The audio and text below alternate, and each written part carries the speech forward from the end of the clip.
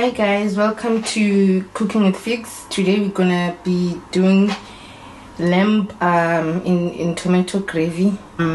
So here I have 1 kg of lamb, and then here I have fennel, I have leek, I have green pepper, and then I have garlic, and then I have thyme, fresh thyme. And then here I have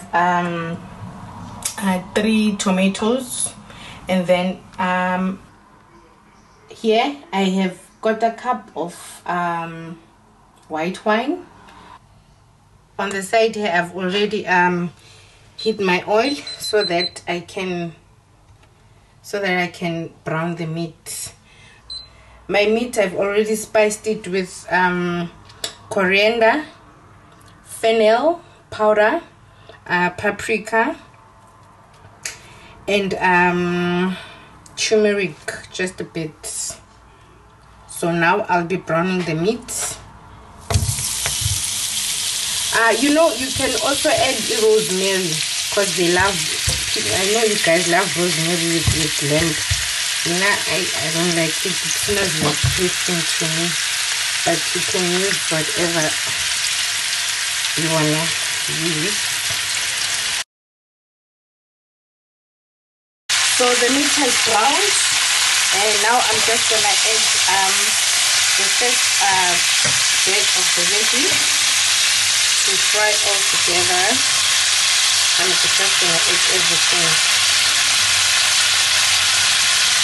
and then I'm also gonna let me just fry everything together. I'm just gonna fry all this together just for a second. Actually mixing it together. And now my veggie has fried. Now I'm just gonna add the white wine. If you don't have white wine, it's okay. You can just skip the part of the white wine, but you'll miss out on the flavor. If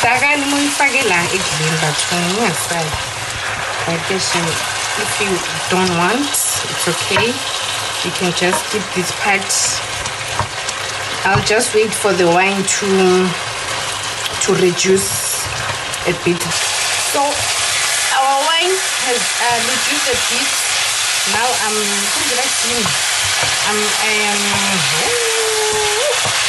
what's that word, guys? Succulent. Succulent. Near fry sister. Now inside fry sister, it's done. So okay, now say right. And now we're gonna add our tomatoes.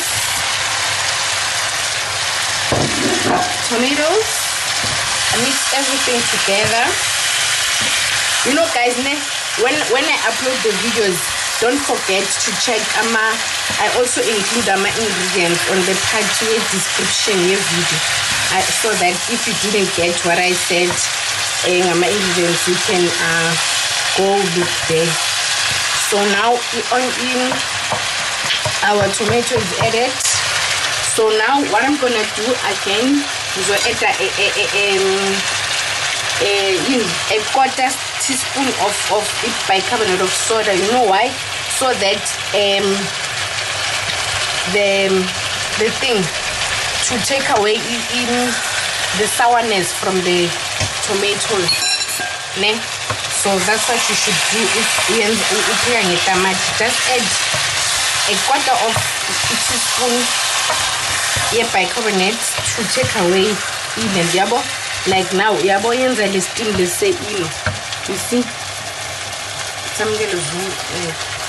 you see ibila so, and now my so it's taking out the sourness from the tomato. I'm reducing the heat to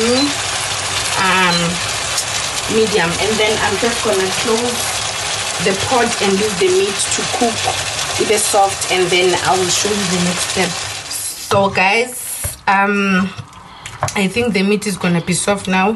And then I've mashed, like I'ma put it, remember what's this, the tomatoes were big chunks, so I was mashing them with my wooden spoon.